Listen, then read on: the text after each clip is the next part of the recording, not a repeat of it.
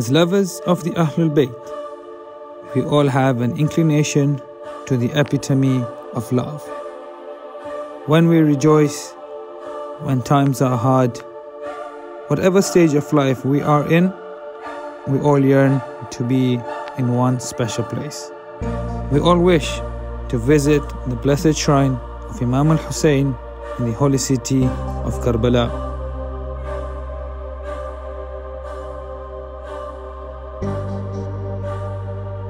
Not all of us have the blessing to visit the shrine of Imam Hussein, but there is still a way to experience the sights and sound of the blessed land of Karbala in the comfort of your own homes.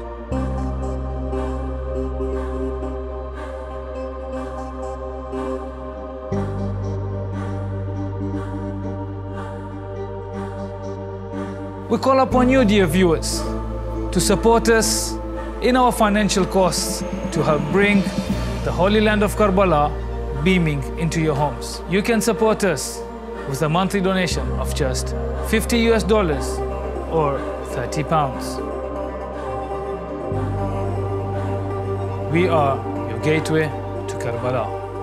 Assalamu alaikum and welcome to Imam Hussein TV3.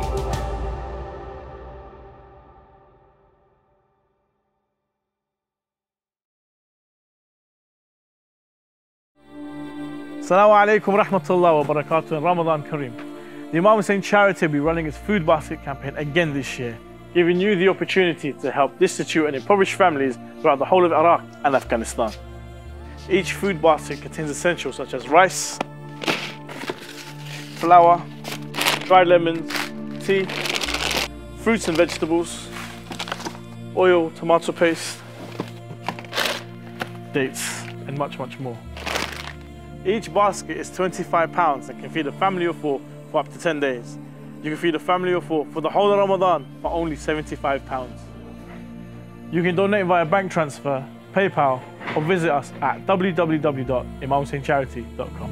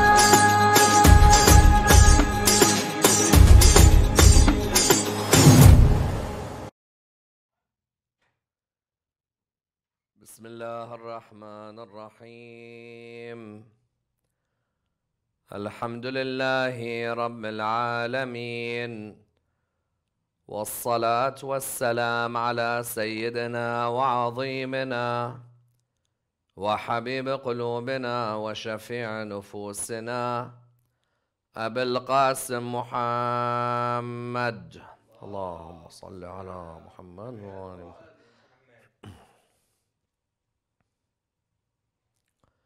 وعلى أهل بيته الطيبين الطاهرين وأصحابه الغر الميامين. الحمد لله الذي جعلنا من المتمسكين بولاية سيدي ومولاي علي بن أبي طالب. الحمد لله الذي هدانا لهذا وما كنا لنهتدي لولا أن هدانا الله.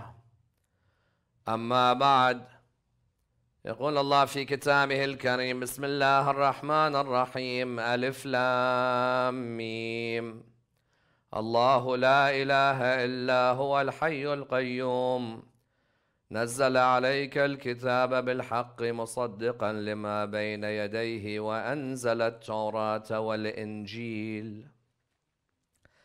Is the Bible the Word of God? Without a doubt, is one of the most important questions when it comes to reconstructing and analyzing the biography and the life of Jesus, son of Mary. Because we know very well that it's one of the most widespread books in human history. Wherever you go in the world, you'll find that there is either a Bible in a particular hotel that you visited, or you may find a Bible as something that may have to be sworn by in the courtrooms, or you'll find at least publishers and printers and booksellers will all have the Bible available for us to order. Of course, this was not necessarily the case when we go back 2,000 years. The textual variants that exist in the copies of the Bibles and the copies of the Gospels means that there was always a question mark concerning whether the Bible was the Word of God or not. For Muslims, from a young age, as we mentioned last night, we're taught that the only Word of God is the Quran, in the sense that there were revelations that were given in the past. We mentioned last night when Allah subhanahu wa ta'ala mentions in the Quran, Bismillah ar-Rahman ar-Rahim, Inna anzalna at-Tawrata fiha hudan wa nur. We sent the Torah, and within the Torah is what? Is guidance and is light. So Allah mentions the Torah as a form of guidance for mankind. And likewise, Allah subhanahu wa ta'ala mentions the Injil. If you ask any of us, what is Bible in Arabic? We always mention that Arabized word, in the opinion of some, from the Syriac or from the Ethiopian, and that is the Injil. You find in the Quran, Allah says, وَآتَيْنَاهُ الْإِنْجِيلِ, that we gave Jesus the Injil. Or in another ayah of the Quran, Allah subhanahu wa ta'ala says, Bismillah ar-Rahman ar-Rahim, in Surah 3, verse number 48, وَيُعَلِّمُهُ الْكِتَابَ وَالْحِكْمَةَ وَالتَّوْرَاةَ وَالْإِنْجِيلِ. That Allah teaches him the book, the wisdom, the Torah, and the Injil. So why then do Muslims say the Quran is the only word of God? When Allah is saying that we taught Jesus, son of Mary, the Torah and the Injil. And remember, when the Quran was saying this, one of the biggest dilemmas that Muslims will always face is when Allah subhanahu wa ta'ala is mentioning the Torah and the Injil to the early Muslim community. Especially in Medina, the majority of times you'll find that the Injil is discussed is in Medina. In Mecca, there is more of a discussion of God and the oneness of God, and a discussion of proving oneness in contrast to polytheism. But when you come to Medinian society, there is a mention of the Torah and a mention of the Injil. Last night, we even went further in saying that there are discussions which mention very clearly that Allah subhanahu wa ta'ala, for example, states to all of us, where He says very clearly that you can look towards the Torah and the Injil, and that the people of the Injil are the ones who have to refer to their rulings. وَلْيَحْكُمْ أَهْلَ الْإِنْجِيلِ. Let the people of the Injil, the people of the Bible, come together and judge by what Allah subhanahu wa ta'ala has revealed. So, the Bible is mentioned. The Old Testament, New Testament, the Torah, the Injil, the Jewish Bible, the New Testament is all mentioned within the Quran. Question then, why is it that Muslims do not necessarily believe that the Bible is God's word? Is there any verse in the Quran that says that the Bible has been changed completely, where it specifically says that the Injil was changed and hence we gave you the Quran? Is there an ayah that says this? That the Bible was changed and we gave you the Quran? There's no ayah that actually says it. Yes, tahrif and yuharrifun al-kalima is mentioned in, for example, Surah Al-Ma'idah. But there is no ayah in the Quran that mentions that Allah subhanahu wa ta'ala said that we changed, and because of the change of the Bible, we gave the Quran. You found that the verses mention, for example, the Torah, the Injil, But when they mention the Torah and the Injil, next to the Torah or next to the Injil, there isn't a direct verse that says that the Injil was changed and therefore Allah gave Muslims the Quran. Although many of us from a young age, this is what we're taught in Muslim communities. And this question is vital. Why? Because I have to ask myself, if the Bible is the word of God that we have with us until today, then why am I a Muslim? Am I a Muslim simply because my parents are Muslim, so I'm a Muslim? If my dad was called Krishna, then I'd be Hindu. And if my dad, for example, was called Raj, for example, I'd be Sikh. And if my dad was called Matthew, I might be Christian. Why am I a Muslim? It's because I believe in the Quran and I believe in the message of the Holy Prophet, peace be upon his family. But then why don't I believe in the Bible? What's my argument against the Bible? What do I show from the Bible that has led me to believing the only uncorrupted, unaltered text of God is the Quran? Now, when I say this, of course, is the Bible the word of God, and ask this question, I don't want to be arrogant towards the Christian community that watches this. Ultimately, I'm not a prophet of God sitting here for me to say that this book is the word of God or this book isn't. I can either approach this in an academic fashion where I look at some of the reasons why I, as a Muslim, may not take the Bible that is with me today as necessarily the word of God. I don't want to turn it around into a discussion where I look at the Christian community, for example, and say that all of you are doomed to hell and all of you are going to burn because your book is the wrong. No, it's a discussion that this book, the Bible, I attest to it in the Quran, that the Jewish Bible and the New Testament, I attest that there may be a discussion of them within the Quran, within the discussions of the Torah and the Injil. But why is it that I, as a Muslim, do not necessarily believe that the Bible that we have today is necessarily the word of God? Why is it that I reject the idea that it's the word of God? Why is it that I differ with the idea that it's the word of God? What are the reasons? Listen, even you who are watching online or at home, if someone was to ask you, why do you not believe the Bible is the word of God? For which reason? What are your main answers that you would give? And that's why you'll find that this question is a question of the accuracy of the Bible, of the inerrancy of the Bible, of the question of what's the preservation of the Bible. Because if today someone came to me, and by the way, this is a Christian belief, if someone today came to me and said to me that the church leaders decided a few centuries after Jesus died that these were the parts to be included in the Bible, would that give you confidence that the Bible is the word of God? I just want you to think about this, whether you're a Muslim or whether you're a Christian. The church leaders decided a few centuries after Jesus died that these were the parts that could be collected and canonized as the Bible and the word of God. If someone said that to me, it doesn't fill me with confidence. The reality is that there is too much human involvement in how the Bible was collected and preserved. Now, someone might turn around and say, but the Quran has a lot of human involvement as well. That's a good point. At the end of the day, Allah subhanahu wa ta'ala, or God, when He reveals the Quran, does the Prophet write the Quran? When Allah reveals the Quran, does the Prophet Muhammad sallallahu alayhi wa alayhi, does he write the Quran or no? I want you to ask yourself these questions rather than be unfair to the Christians and the Bible. Does the Prophet write the Quran? No. So who writes the Quran? The Quran we have with us today.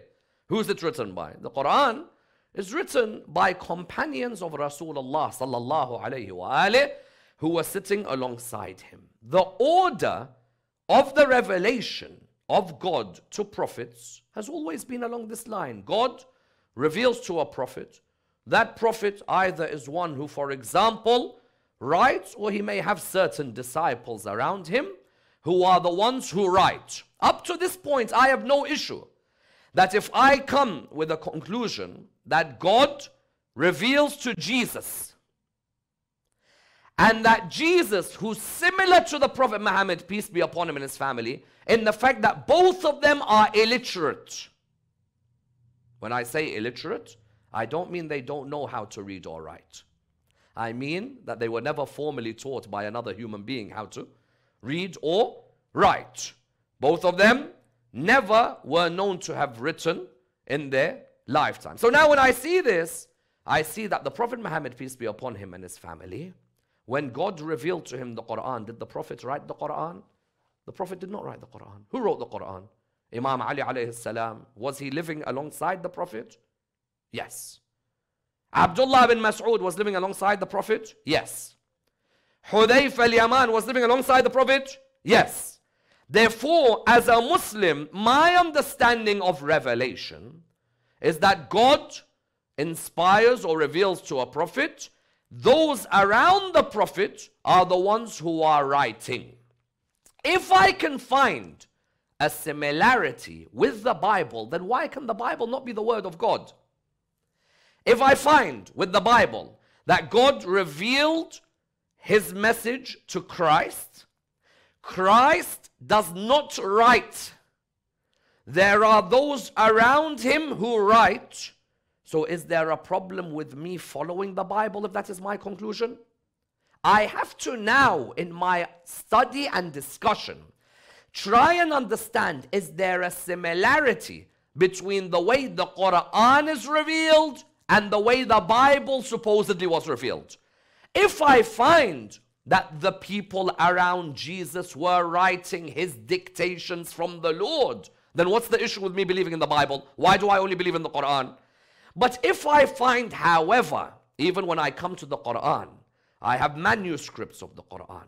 If I see verses missing 20 years later, or verses added 300 years later, would I accept the Quran? I ask you. If I have a copy of the Quran, which has a story, for example, about a lady committing zina 100 years after the original Quran had none of that story, wouldn't I doubt the Quran? I'd say, hold on a minute, where did this story come in about adultery a few hundred years later, but it's not there in the original Quran? If I now look at my Quran, I need to look at manuscripts. I want to see the textual variance. How much variation is there?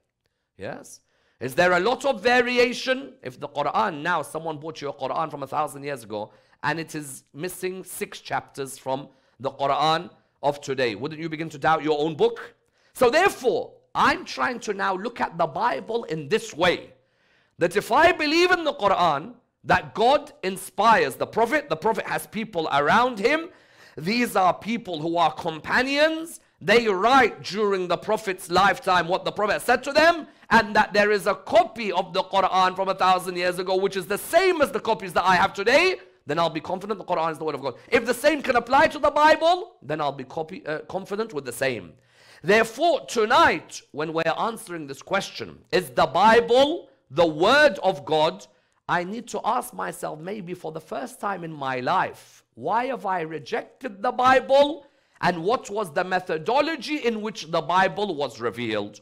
And how do I answer the issues that we raised in last night's discussion? Because last night we raised a number of issues, and I'd like to look at each of these issues tonight in answering the question, is the Bible the word of God or not? Last night we raised a number of questions. What were they? We said that in the Quran there are certain Christians who say that God in the Quran has no problem with the Bible because he keeps asking people to refer to the Bible. If God had a problem with the Bible when the Prophet Muhammad, peace be upon him and his family, was alive, then why does God keep telling Ahlul Injil to go to their Bible? When Allah subhanahu wa ta'ala says, وَلْيَحْكُمْ أَهْلُ الْإِنْجِيلِ, when Allah tells the people of the Bible, go and judge by that which Allah has sent. If the Bible has been changed, then how could Allah ask them to go and judge by that which Allah has sent? Or, if you look in another verse of the Quran we mentioned last night, Allah subhanahu wa ta'ala, when he mentions ذَلِكَ مَثَلُهُمْ فِي التَّوْرَاتِ وَمَثَلُهُمْ فِي الْإِنْجِيلِ. Or another of the arguments that we posited last night, لا تبديل لكلمات الله لا مبدل لكلمة الله. So there is no one who can change the words of Allah. So how could you say the Bible was changed if no one can change? These arguments are arguments which are the first ones I'd like to address as to whether the Bible is the word of God or no. How do we address them? Firstly, when the Quran says, let the people of the Injil judge by their books, there's a possibility that the people of the Injil were carrying with them the remnants of the Bible in its truest form. Yes. There is a belief that in the time of the Holy Prophet, peace be upon him and his family, there was still a group of Christians who could have been addressed by such a verse, who were known as the Ebionites. Christians, there are many different groups of Christians, and one of the earliest groups were the Ebionites. The Ebionites, for example, were amongst the Christians who would have believed in one God, may not necessarily have believed, for example, in Jesus being the Son of God.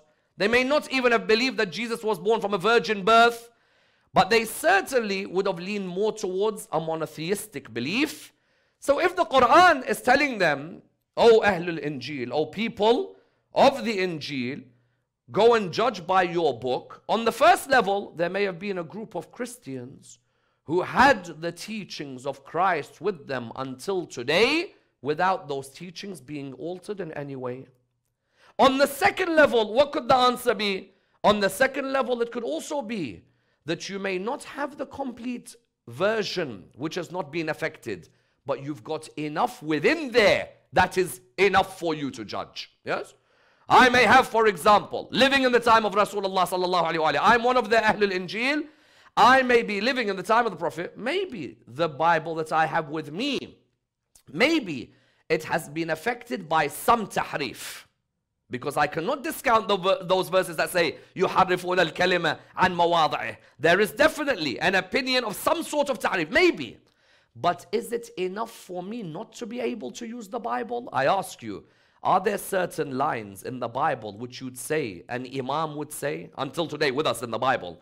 There are some lines in the Bible with us until today, which I wouldn't be surprised if someone like Imam Ali alayhi salam would say. They're beautiful lines. Does that mean that every line in the Bible has been affected by tahrif? Every single line? There are certain lines, for example, blessed are the meek, blessed are the poor. Blessed are the poor is a line which is affected by tahrif. When you say blessed are the poor, is that affected by tahrif? No. That shows that in the Bible, there are still certain instances where a person can still, as a Christian, live a very good life. Wallah, there are Christians in the world today who are better than Muslims. There are Christians in the world today whose mouths are not as filthy as the Muslim mouth. The Muslim mouth is happy doing la'na on everybody.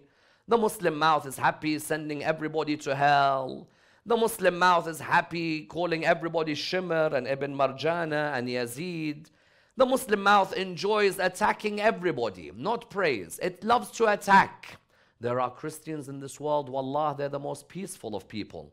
They have the best of morals walking on this earth. But they have it because of the Bible, not because they've ever read the Quran. Does that mean, therefore, that I believe that the whole of the Bible that was present in the time of Rasulullah sallallahu alayhi wa alayhi, when Rasulullah sallallahu alayhi wa alayhi came a few hundred years after Nabi Isa alayhi salam, the whole of the Bible has been affected? No, not necessarily. So if Allah subhanahu wa ta'ala tells Ahlul Injil that you should judge by what? That you should judge by the Bible, because in the Bible there may be enough for them to judge by. How many times has a Christian friend of yours given you a quote from Jesus where you're like, you know what, I love that? Because rationally, and because you'd think that a prophet like Isa would say something like this. Isn't that true? So likewise, when the Quran says, tell the people of the Injil to judge by the Injil, it could be because the people of the Injil have enough of a text for them to judge amongst each other. That's why you find discussions among certain scholars of a particular text. If you want online, my dear brothers and sisters at home, you can read it. And the idea that the Arab Christians in that early period had a gospel of harmony known as the Diatessaron. And that the Ebionites may have been amongst those who followed that particular gospel, where they believed in God, they believed in the oneness of God, they believed Prophet Isa alayhi salam was a prophet of Allah subhanahu wa ta'ala.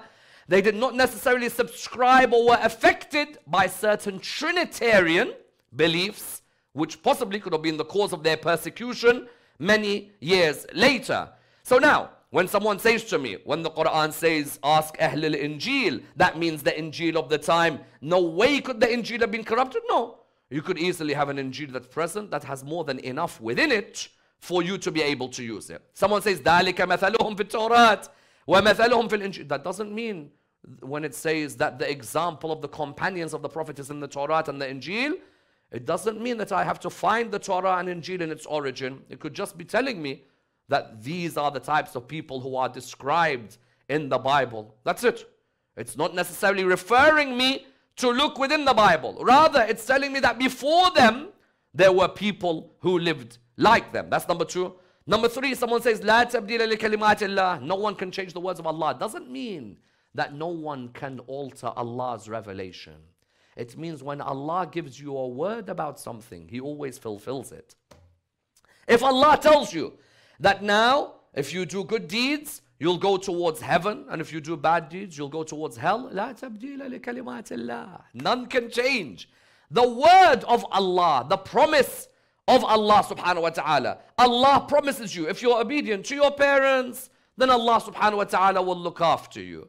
Allah promises you, if you show akhlaq to your fellow human beings, then you are the highest in the eyes of Allah subhanahu wa ta'ala. لا تبديل لكلمات الله. Doesn't mean that the Bible and the Torah will never ever be changed. Rather, what it means is that when Allah makes a promise, Allah fulfills that promise. His kalima is always a truthful kalima. Yes? Never does anyone doubt His word. Therefore, the objections which were raised last night were these verses. These verses, we replied to them. Now, why do I, as a Muslim, not necessarily believe that the Bible is the word of God? Me, personally. Where does it come from? Each of you at home may have your different reasons, yes? All of you at home may have your different reasons. You may come up with a whole host of reasons. Why do I not believe? I said that when I looked at the way the Quran was revealed as a Muslim, God, unlettered prophet, illiterate prophet, whatever the terms you want to use, but around that prophet, there are disciples. These disciples are writing. And then from there, we have a standardized version of the Quran where the copies and the copies continue until today. With some variants textually, I must admit. I cannot turn around as a Muslim and say the Quran of 1,400 years ago until today, could there be a question about some variants of readings of the Quran? Possibly, possibly. Until today, there are Muslims I've seen. When I pray Salat al-Jama'ah, I hear some say, Alhamdulillahi Rabbil Alameen, Ar-Rahman Ar-Rahim, Maliki Yawmiddin. And I've heard some who say, Maliki Yawmiddin. So can I say that the Muslims were all in agreement about the word Maliki or Maliki? But that's different from a textual variant where a whole section of a story is in one Quran and not in the other. Now, when I'm looking at the Bible, let me try and understand the Bible. For everybody at home, we gave a brief introduction to trying to understand the Bible. We said the Bible is made up of the Jewish Bible, the Old Testament, and the New Testament. We agreed on all of that. We discussed yesterday the Jewish Bible, and we said, you can remember it in the split of the Torah and the Nevim and the Ketuvim. We've agreed on that. That is the Old Testament. When we're coming to the New Testament, you ask any Christian, you want to understand Jesus' life, ask any Christian. They will not refer you to the Old Testament. Because the Old Testament in reality is not going to be clear-cut in saying that Jesus is to come. You have to infer within the Old Testament about Jesus. Where do I find out about Jesus then? If I want to understand Jesus now, from the Bible, I'm going to go to the New Testament, yes? I said earlier that it's already been agreed that this New Testament and what we have today, they are all in agreement on it. The day Jesus died? No. 10 years after he died? No. 50 years after he died? No.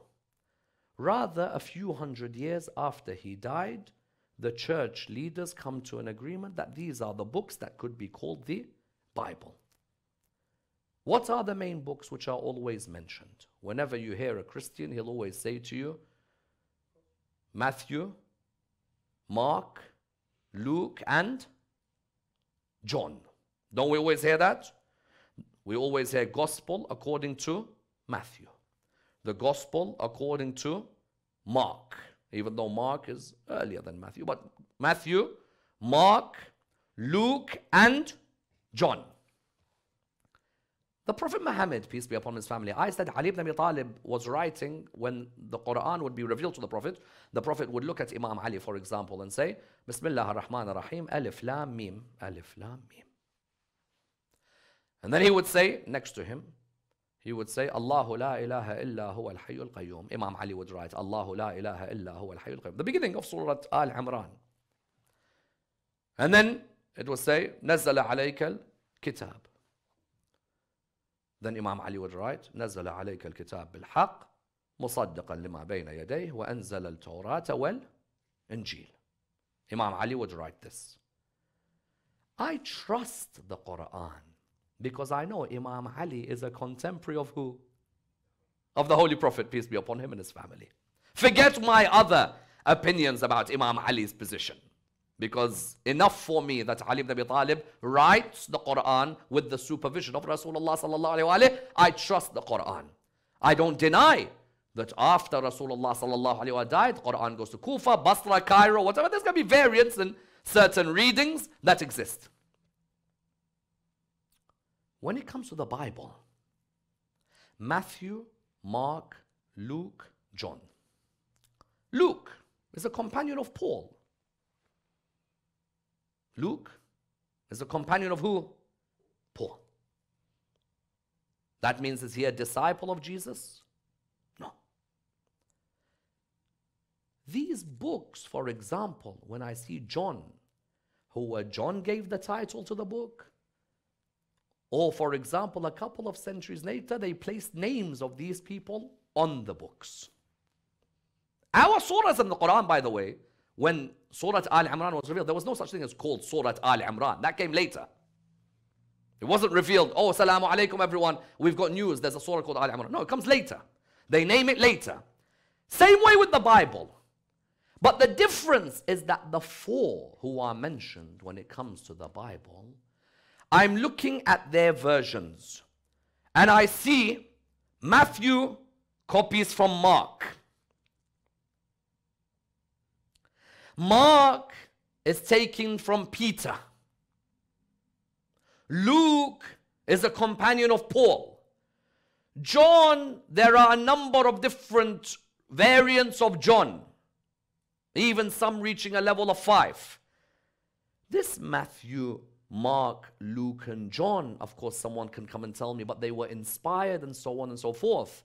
But I'm seeing that these aren't necessarily contemporaneous to Jesus alayhi salam. What I'm seeing is that Luke is the companion of Paul. I'm seeing that Matthew copies from Mark, and that Mark is taking from who? From Peter. For example, if the chapter was called Gospel of Peter, it would be a different story. If the chapter was called the Gospel of Peter, who at the beginning, when I open the New Testament, I don't see Peter or James or Simon. I see straight away Matthew, Mark, Luke, and John. But if Matthew is taking from Mark, if Matthew is taking from Christ, it's different. Matthew takes from where? Copies from Mark. Mark is from where? It's taking from Peter. Luke is a companion of Paul. And on top of that, all of these names were added onto these particular chapters a couple of 100 years later to say that this is attributed to be their versions. That doesn't fill me with confidence, I must admit. Rather, if you tell me the Quran, and I see, for example, the first person to have written the Quran was 120 years after the Prophet, or 90 years after the Prophet, then I'd have question marks.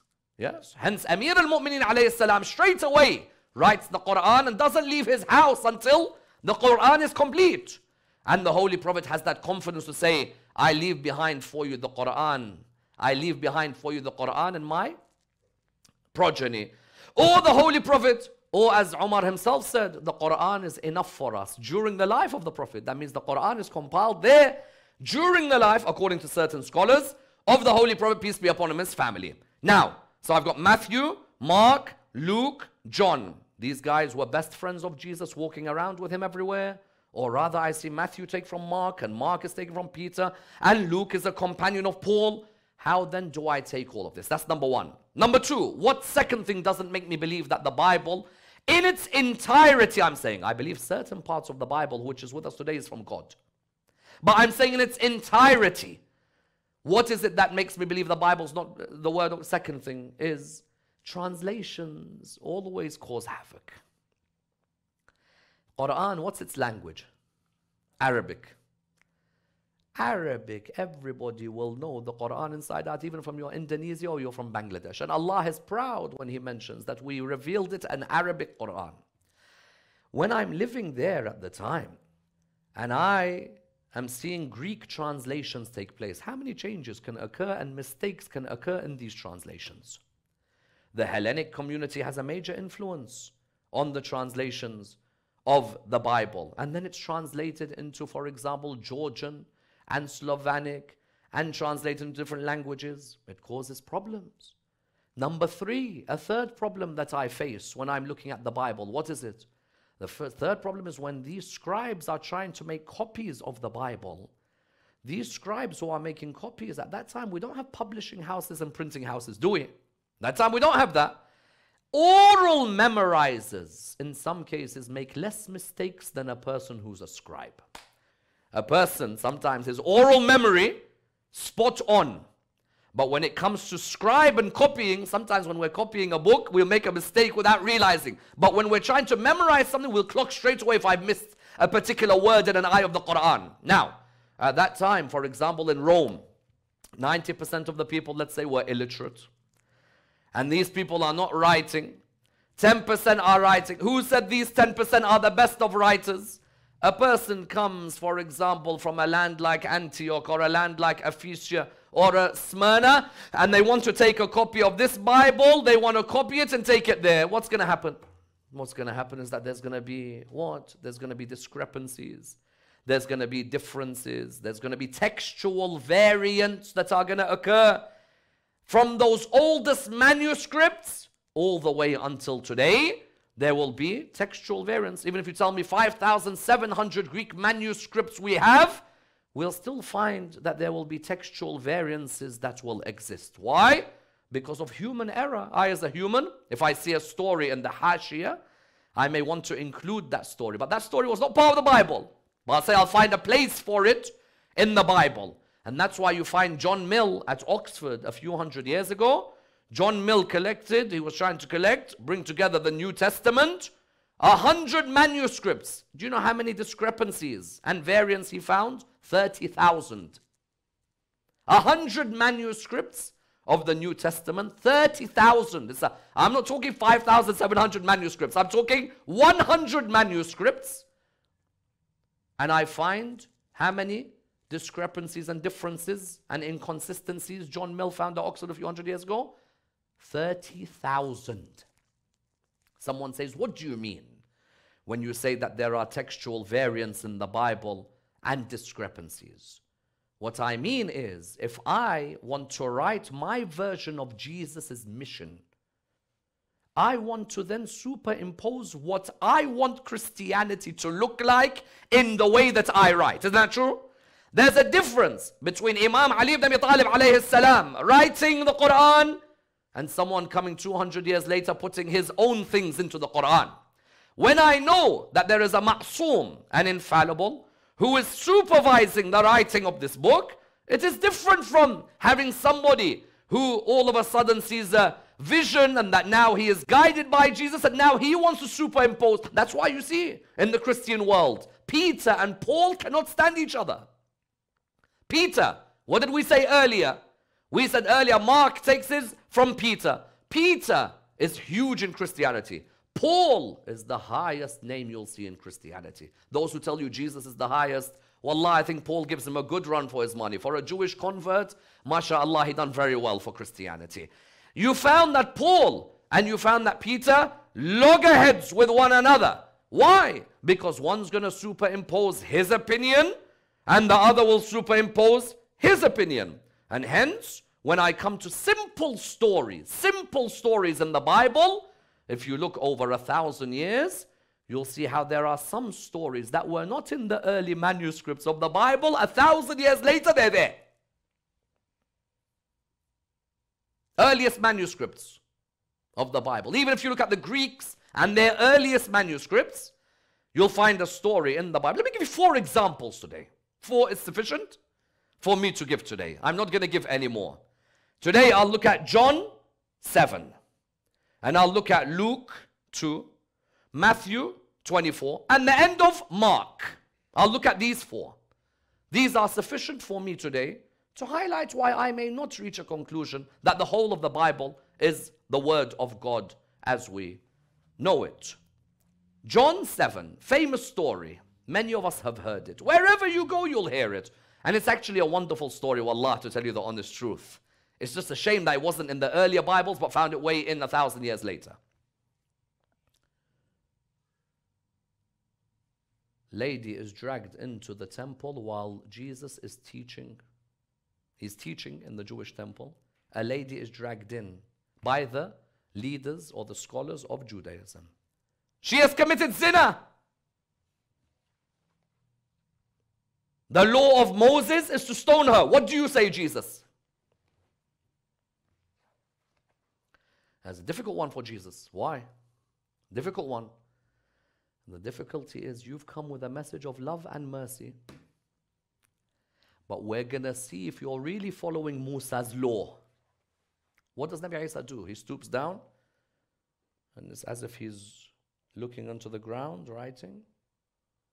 He says, the one who has not committed a sin, let him be the one who stones.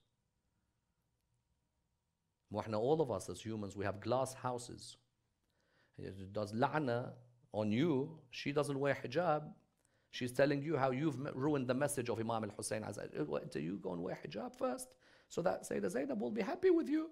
And then teach me about Aba Abdullah as if I don't know much about him. Now, when the people they throw stones, they have glass houses. You throw stones, glass houses. You want to throw stone at this girl? Which one of you has not committed a sin? Because I find people very interesting. When you don't do something in fiqh, then they throw stones at you. How many things of fiqh do you not do? Oh, that person, wallahi, you know that person is not the most religious person in the world. Why? Because that person, I saw him do this. Did you wake up for Fajr last night? Nabi Isa alayhi salam, what does Nabi Isa do? Nabi Isa alayhi salam, he says, the ones of you who has no sin, stone her. Suddenly, everybody starts to leave. If she's committed zina, you want to stone her. What? Tell me about your sins. You're ma'soom? Isa alayhi salam famously tells her, is there anyone left? No. He goes, then you know what? You won't do the sin again. Go repent, and tells her. This story, John 7, with us in the early manuscripts is not there. Now, how am I going to trust John when I see a story which in the earlier John is not there? But then later on, I find that the story is there. So here, I have John 7. I have another one, which is where? Luke 2. We said Luke was a companion of Paul. Luke 2. Luke 2, what does it refer to? Young Jesus, 12 years old. He's gone with his family to where? For a festival in Rome. When his family go home, 3 days, they realize, oh, where's Jesus? Now normally, look, some parents are absent-minded, Zoom. Yes? Some parents are absent-minded, without a doubt. But 3 days, wallah, I'm not sure. When eventually they find Jesus, one version says that myself and your father were wondering or didn't know where you were. Looking for you. They want to find him. Another says Joseph and me. So now I have 2 versions. One mentions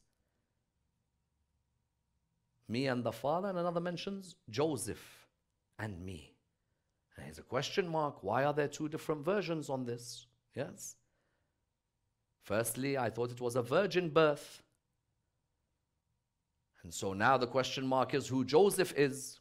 So again here, you have a version that says, myself and the Father, or your father and I, and the other mentions Joseph and I. Here's the second one. A third one, you come to Matthew 24. Matthew 24, what does it discuss? It discusses the end of time. None knows Yawm al-Qiyamah. True? Who knows Yawm al-Qiyamah? None knows Yawm al-Qiyamah. Not even the Son. Oh, problem. None knows Yawm al-Qiyamah. Not even the Son, only the Father. Problem. Hold on. Father, Son, Holy Spirit. Not even the Son, but then hold on a minute. What's going on if the Son doesn't know? None knows Yawm al-Qiyamah, not even the Son. That means the difference between the knowledge of the Son and the knowledge of the Father. True? More if the Father and the Son and the Holy Spirit are one. So what's going on? So then not even the Son was removed. In other manuscripts, removed not even the Son. Shinush Jaibin, what have you bought not even the Son here for? This causes a headache. I am looking at it, I'm seeing textual variance, but big difference. One says none knows the end of time except who? Not even the Son, except the Father. The other says no, none knows the end of time except the Father.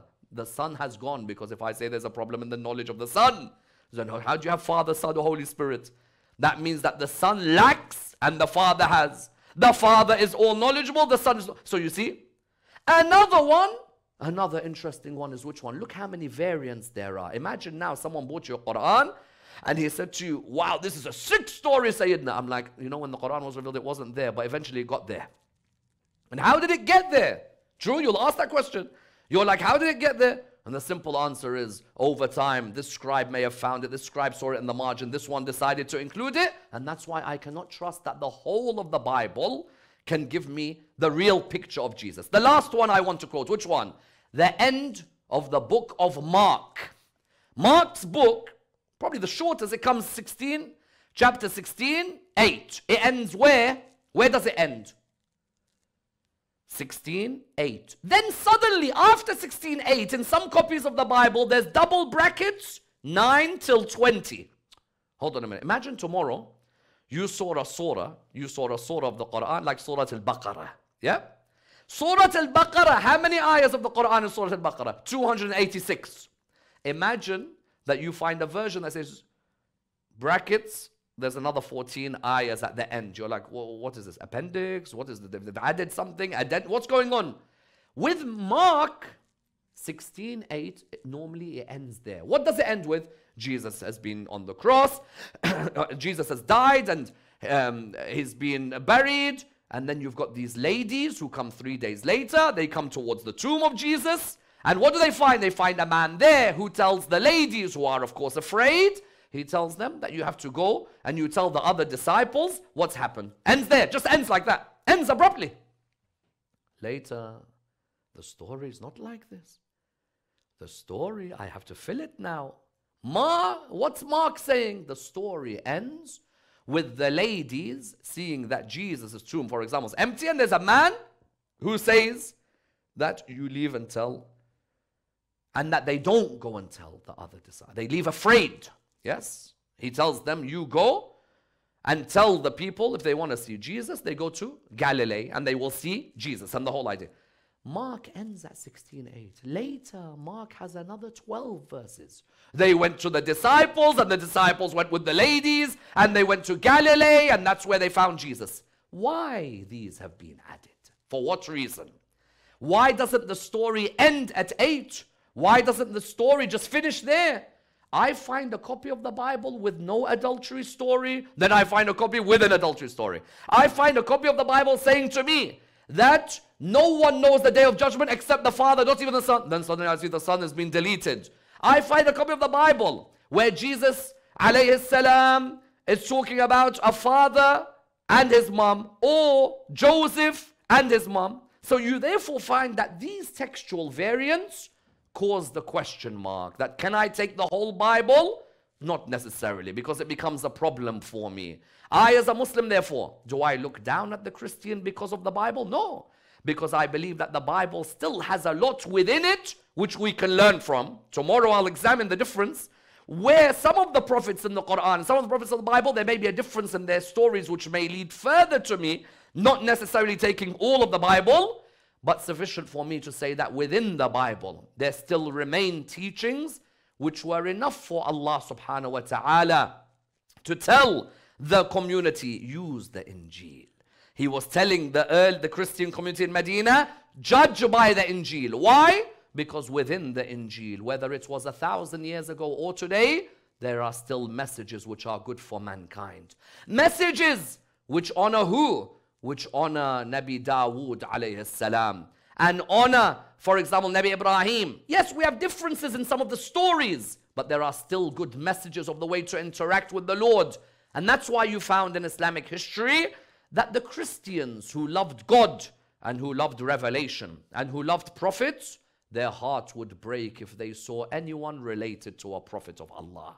Subhanallah, there are Christians in the world today. When they hear the story of Imam al-Hussein alayhi salam, they write poetry about Sayyid al-Shuhada.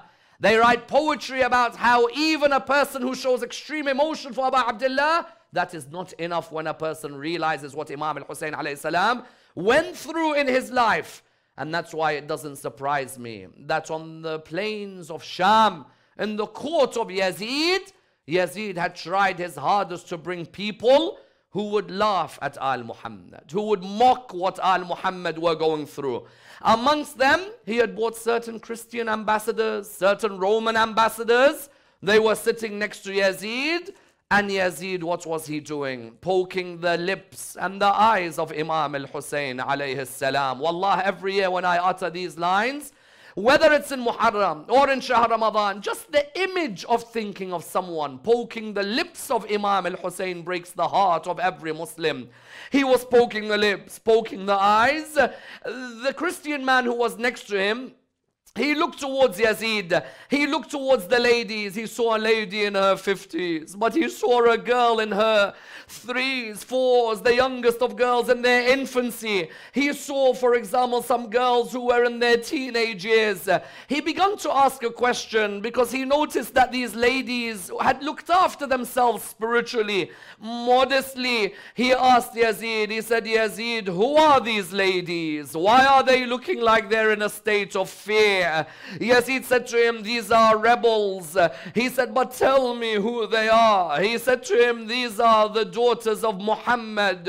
When the Christian man heard the name of Rasulullah, he said to him, oh Yazid, is that the Prophet of Allah that these people claim to follow?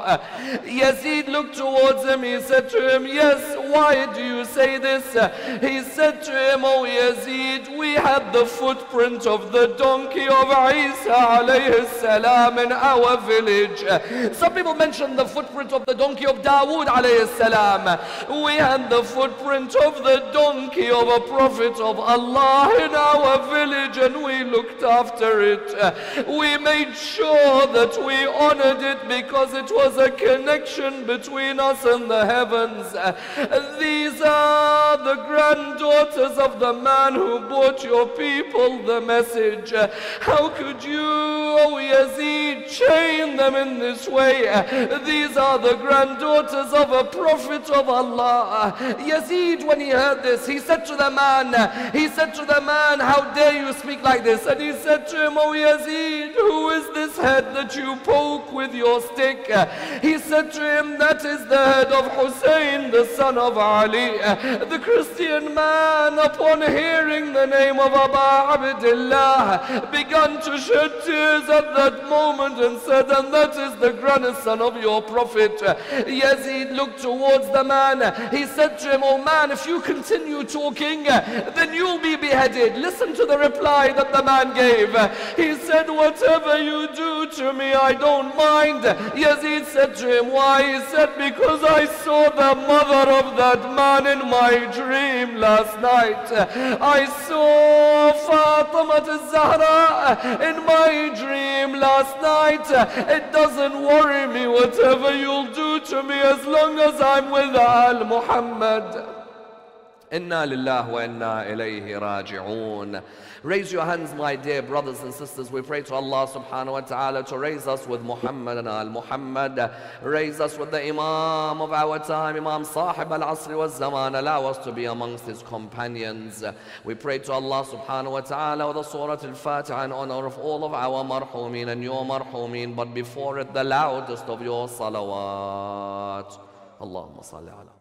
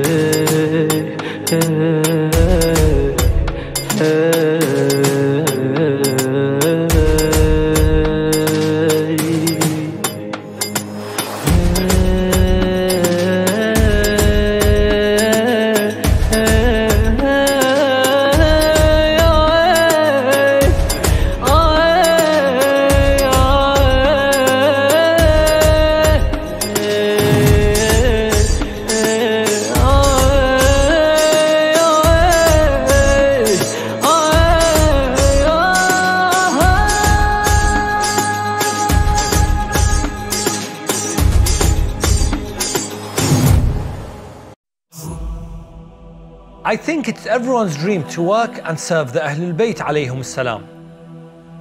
Working with this project allows us to contribute back to the community. Our main objective is to bring Imam Hussein to every household, or to take people to Karbala. Producers, cameramen and editors all synchronize to capture, inspire and bring you closer to Abu Abdullah. Working here is an honor and a privilege, yet nothing compared to the sacrifice of Imam Hussein alayhi salam. Pass on the lantern of Imam Hussein. Why should you support? Why should you support? Why should you support?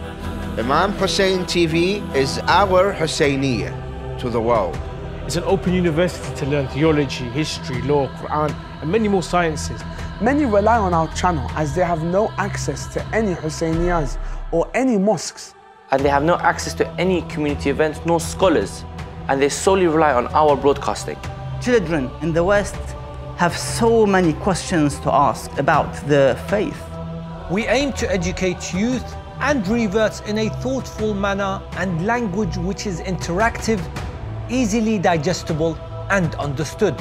Our project is fully crowdfunded. We have no sales, no business, no profits. If you do not support us, who will?